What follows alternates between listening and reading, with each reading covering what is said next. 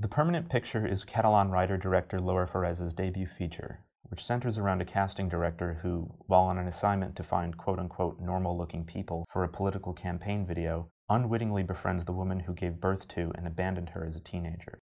Drawing on songs, stories, and the real experiences of people from her hometown and who make up the cast, Laura fashions an unusual melodrama that slyly erodes the thin line between artifice and naturalism, and opens up into a genuinely funny, strange, and moving work that gives filmic shape to the tricky workings of memory and time.